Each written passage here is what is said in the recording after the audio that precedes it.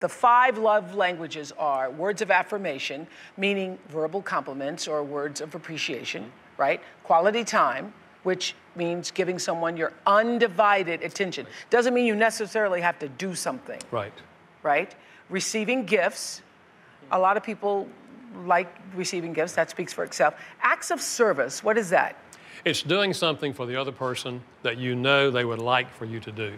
Like mopping the floor. Yes, mopping the floor. Okay. And physical touch. Now, a lot of guys, I'm sure, initially would say physical touch because they think that's sex. But that's not what we're talking about, necessarily. No. As a matter of fact, you're exactly right. A lot of the men would say to me, oh, I know my language, even before they read the book. They just see the 5. Oh, it's physical touch. Yeah, yeah. And I say, well, maybe, but let me ask you a couple of questions. Do non-sexual touches make you feel loved? And they look at me like a deer in the headlights. Are there non-sexual touches? And yes.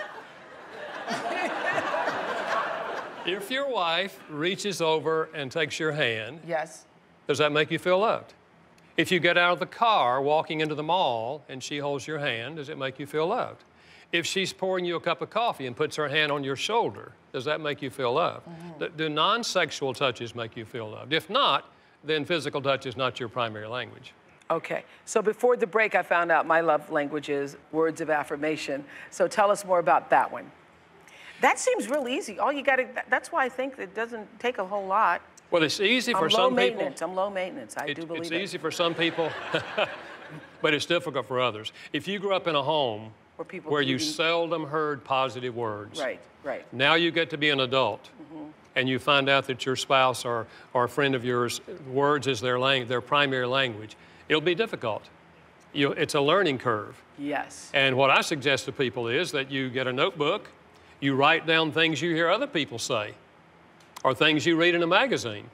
Stand in front of the mirror, read them out loud until you hear yourself saying these things.